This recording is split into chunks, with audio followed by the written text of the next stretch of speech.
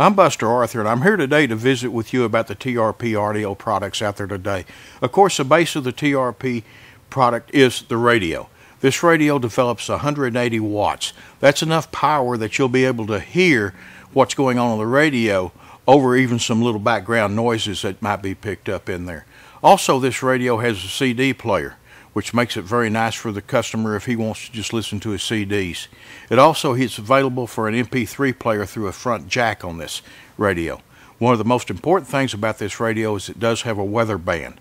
A driver needs to know what's happening weather-wise in front of him as he's going down the road. Weather band plays a very important part of that.